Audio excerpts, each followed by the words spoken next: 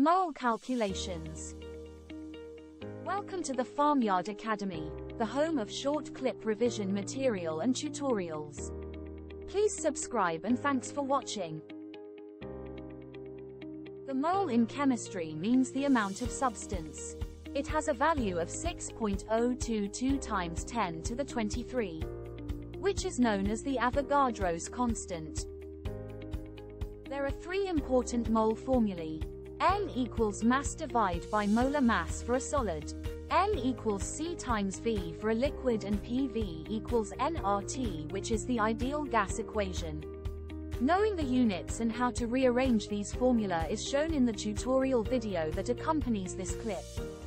There is a 5-step strategy to solve complicated mole calculations. First, decide to calculate and create an equation. Then add known terms. Thirdly is to calculate the moles of something given in the question. A diagram may help you here. The fourth stage is to use mole ratios, which are also known as stoichiometric coefficients, to calculate the unknown moles you need. Finally, plug values in and calculate with units.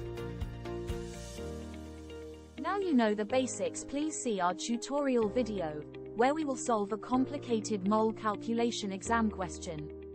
Thanks for watching and see you again for more learning on Farmyard Academy.